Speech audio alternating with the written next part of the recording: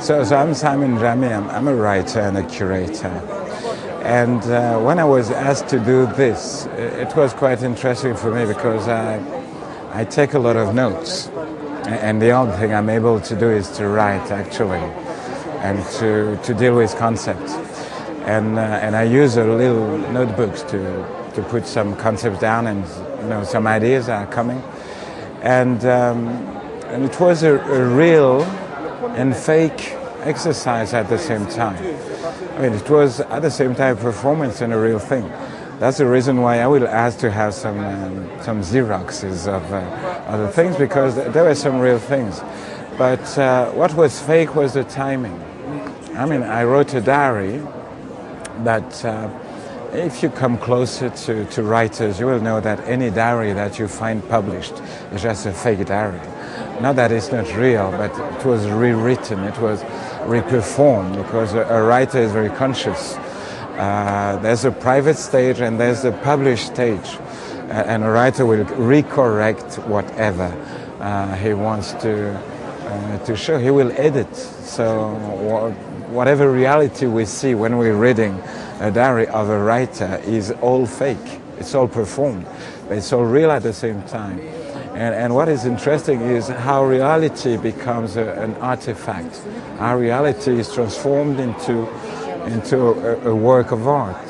And when I mean a work of art, I don't mean the Capella Sistina, but I mean a fiction. How reality can become a fiction. It's just by the matter of introducing this little detail.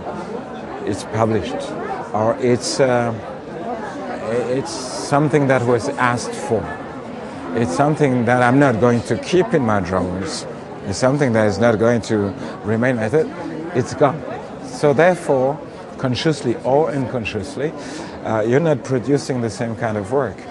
And of course, I was very conscious of the fact that I was not producing the same kind of work. But at the same time, when I would be writing, even on a fake date, whatever I would be writing was real, because I was dealing with real issues I was dealing with. So it was for me quite an interesting game that I want to continue for myself, for my other stuff, because to be like at the same time the actor and the director was quite interesting, kind of a schizophrenic game. That was very interesting, creativity, in the matter of creativity. Because it's a game, yes. But at the same time, it's a serious game.